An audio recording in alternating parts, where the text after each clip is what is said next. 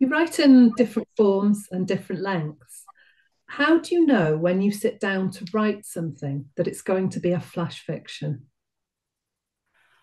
Oh, that's a fantastic question. I love that. I think one of the things that happens, because as you say, I write lots of different forms. I write from 6 words up to about 75,000.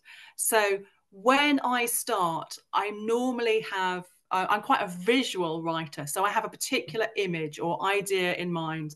And I tend to think, how much puff has this got in it? Oh, it's like a balloon. So you've got the rubber of a balloon and you've got the amount of breath. So you blow into it, and a flash will be about a particular size. A short story might have more capacity, but you have to be careful because you don't want to blow so hard with your story, your plot, your characters, that you're going to make it burst and it'll go all over the place. So you have to um, consciously think about how far will this balloon expand.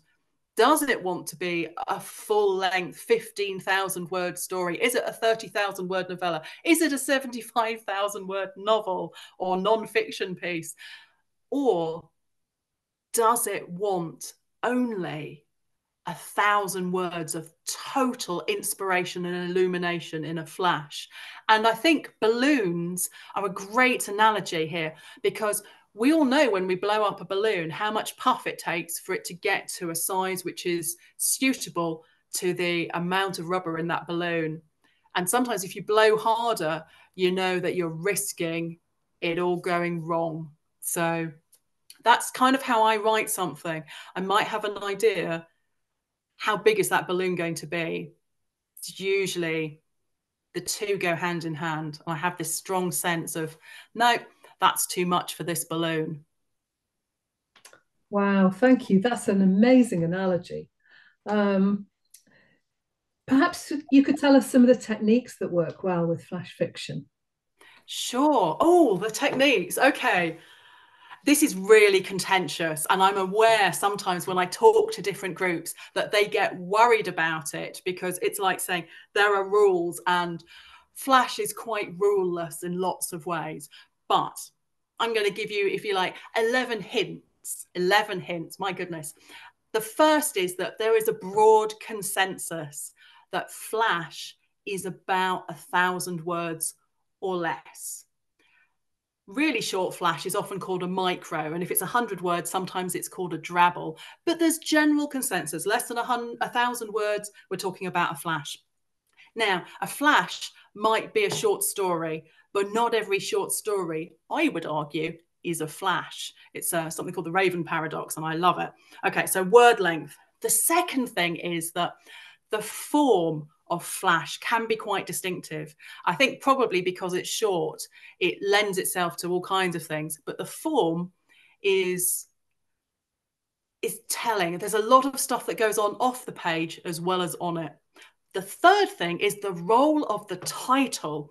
Titles have to do a lot of work in Flash, perhaps even more than a short story or a novel or a TV show or whatever, because if you've got 1,000 words, those few extra words really valuable. If you've only got 100 words, they're essential and you have to use them. The fourth thing is Flash is all about compression. The number of characters, the number of events, the emotion and the ratcheting up of tension and the release of that tension. You don't have a lot of time. It feels very intense. It's about compression and then just pushing out to the absolute fullness, but no more than that. I think the fifth thing is that the language really matters. It's tight, it's bright, it's right. The verbs work really hard. The rhythm, the repetition, the balance, the whole musicality of it. If you read it out loud, there's something going on there that flows and that creates a particular kind of pace. The sixth thing is the feel of it. It leaves an after image. I often think that a flash is a bit like taking a photograph with a camera or a phone. Ping, it's that brief moment of illumination, followed by the gradual fade away, and it leaves an after image on the retina. The seventh is the use of imagery and metaphor and trope. And they might be borrowed from fairy tale or folklore or parable or any kind of historical encounter with story that we've had, whether it's the person in the pub who can't stop telling a particular story about the night he met so and so, or it's the story that a particular caregiver told to you again and again as a child, or it's something you know from your own community. Stories, tropes, folklore, stitched through a narrative, they can create something that invites the reader in further than they might otherwise go. And this stitching, I mean, that's a great example, actually, saying stitched and thread, because sometimes you might use language from a particular thing, like sewing, and you might dot and embroider your whole piece with that language in order for it to come together much more effectively than if you use disparate words or verbs or nouns. But if you keep using that sewing imagery, it holds the piece together, which is great, because one of the crucial things with a flash is that you have to get the ending right.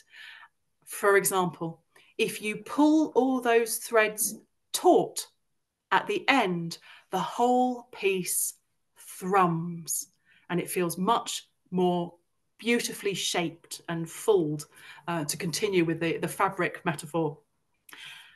There's always a plot, something shifts, something happens.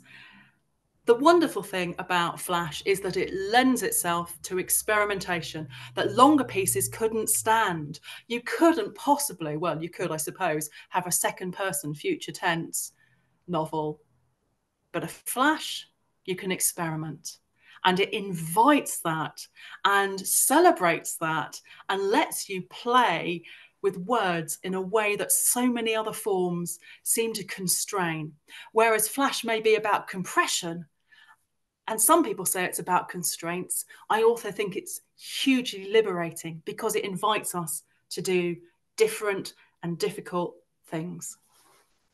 I think that's everything I want to say about Flash in a very brief moment. Thank you, Elle. That's brilliant.